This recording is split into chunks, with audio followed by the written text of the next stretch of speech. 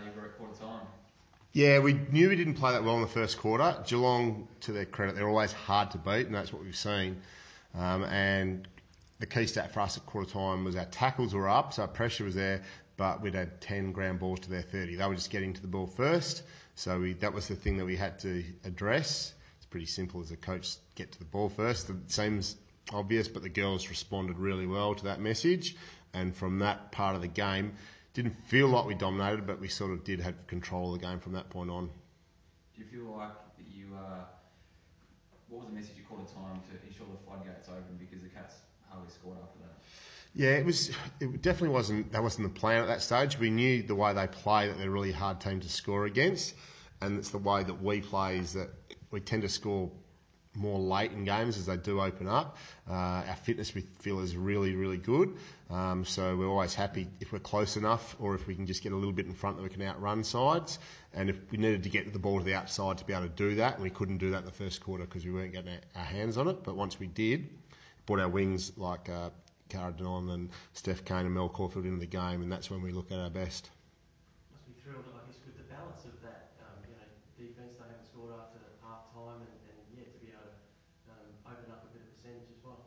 Yeah, I'm not sure how the percentage is going to play out for us if we're going to need it or not, but it was good to have a win. That was the 19 scoring shots to threes probably is a little bit false because we kept missing, which kept the ball in that area. If we had scored a couple more goals, Geelong probably had a chance to go the other way. So it wasn't like a 19 scoring shot to three game, I don't think. They had more of the ball than us overall.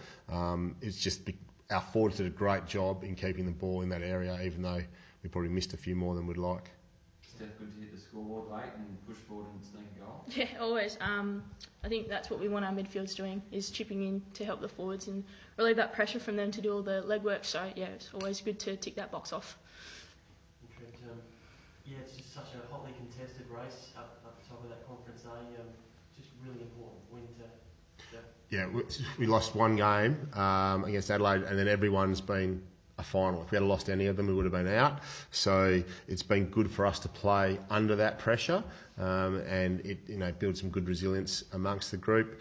We get to play North Melbourne next week. I feel sorry for North Melbourne because they've done nothing wrong at all, and they have to come across to Fremantle and play in a tough environment in basically a final as well. So we're both in the same boat, but we get the home ground advantage. So we're happy to be in that situation.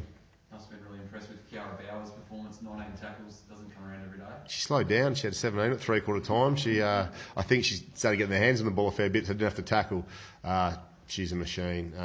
And what's great, she's a brilliant player, but she's so good for our younger players coming in. So Matilda Sargent comes in the midfield and she sees the standard that Kiara and Dana Hooker set with their pressure. I think Dana had double-figure tackles again as well. So our young girls who are learning off them know that it's not just about getting the footy, it's the defensive side of the game as well, and we've got great role models through there for those younger players. What's the early word on the knee injury there? Yeah, so definitely a knee injury. Not sure, hasn't been diagnosed yet. Get scans. Fingers crossed that it's not the worst news. If it is, we'll get around Alex. She's one of the best people in our club, and yeah, fingers crossed that it's not the worst news. But if it is, we'll get around her. Was it Atkins possibly late with a shoulder? Yeah, I think she got a stinger, which hurt the nerve, but she was signing autographs fine, so I think she's all right to go. Thanks, guys. Okay.